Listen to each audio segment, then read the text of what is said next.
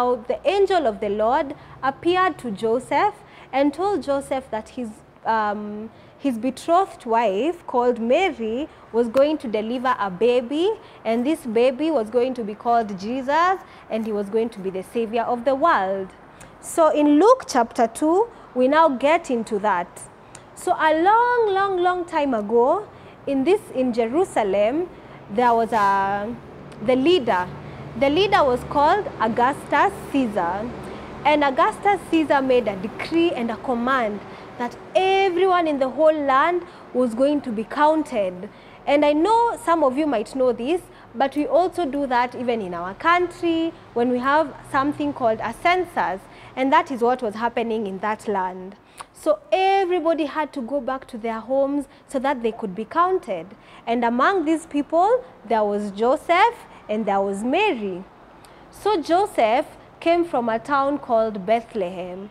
So they had to leave all the way from Nazareth, where they lived, and go all the way to Bethlehem. Were there cars? No, there were no cars. And you know, at that point, Mary was so heavily pregnant, she was very close to delivering her baby. So they started the long journey. The journey was so long and tiring. They were on a donkey, they were walking, but they did it for many days until finally they got to Bethlehem. Guess what happened when they got to Bethlehem? They went looking for a place to sleep. They looked at all the hotels, they looked at everywhere. There was no space. Everybody had gone back to their home so that they could be counted, and there was no space. And do you know what happened? Joseph and Mary got this place that was an inn, and they got a place which was a manger. A manger is a place where animals are kept. And that is why here we have some grass, which is where Jesus was laid when he was delivered by Mary. So they went and set their things next to the cows and the goats and all the animals. And when the time came for Mary to deliver, she delivered and gave birth to her son called Jesus, the Savior of the world. What a beautiful night that was. It was so exciting. Mary and Joseph were so excited. And do you know what else happened? That same night, an angel of the Lord appeared to some shepherds who were outside taking care of their animals. And the angel appeared and told the shepherds, guess what? A Savior has been born in the town of Bethlehem. His name is Jesus, and he is here to save the world from all their sins and all their troubles. And the shepherds were surprised. And what else happened? A whole group of angels appeared, and they started singing, oh, glory to God in the highest. And they sang songs of praise, and the shepherds were so excited, and they went looking for Jesus so that they could worship him and so that they could celebrate his birth. And all this is found in the book of Luke, chapter 2, verse 8.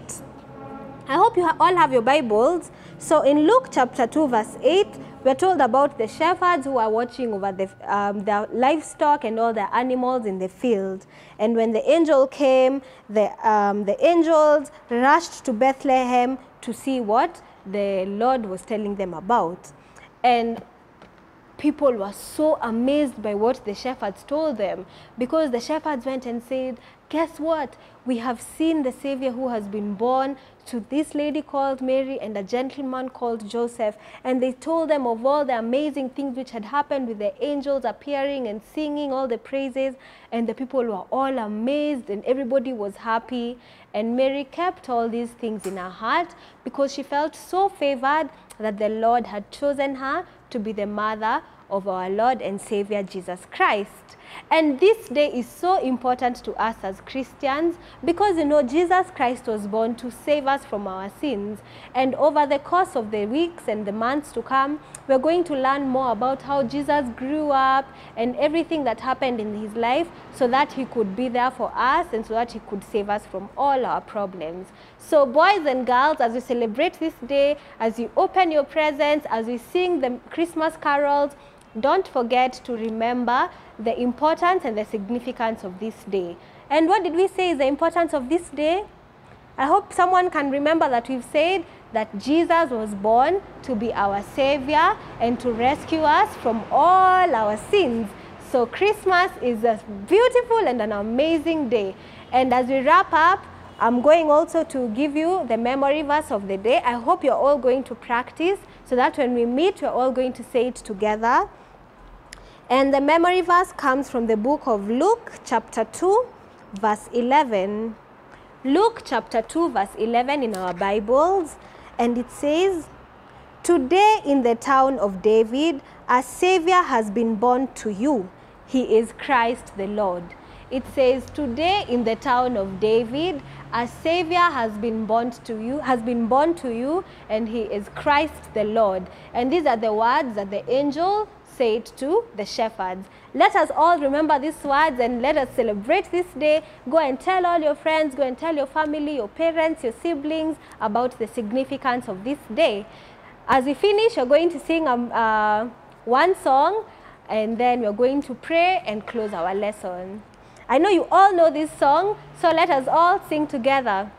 Joy to the world, the Lord is come. Let earth receive a King. Let every heart prepare him room. And heaven and nature sing, and heaven and nature sing, and heaven and nature sing. Thank you, boys and girls. Let us close with a word of prayer. And when I want to pray, I put my hands together, I close my eyes, I bow my head, and then I pray. We thank you, dear Jesus, for teaching us the importance of this beautiful day called Christmas, and we pray that Christ may continue to be born in our hearts even as we celebrate his birth. May we continue to remember the significance of his birth in our lives, and may you continue to watch over us and guide us in all that we do. In Jesus' name we pray. Amen. Thank you, boys and girls. We wish you a Merry Christmas. We wish you a Merry Christmas. We wish you a Merry Christmas and a Happy New Year. Thank you, boys and girls. See you next time. Bye.